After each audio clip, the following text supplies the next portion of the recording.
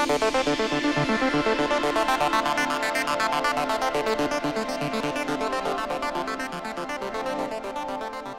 is the place for craft? Is it a luxury? Is it an elitist, small part of the society that can be close to craft, or? Yeah, mostly it becomes luxury. Mostly it becomes very limited to a limited audience. But that doesn't matter, because if it really is longer lasting, young people slowly can grow into it. Yes. And that happens.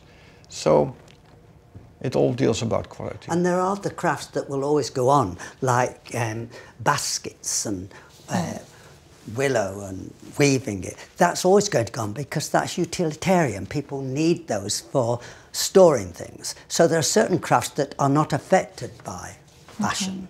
Or well, they all are really. And I mean, actually what you're describing is what begins as something which is about the utilitarian, basket making, book binding, we could say, and then actually as it becomes made irrelevant by industrialization, yes, it turns into something else. Yes. So people now love the idea of printing with ink and movable type on paper. Yeah. People now love the idea of making tiny edition magazines.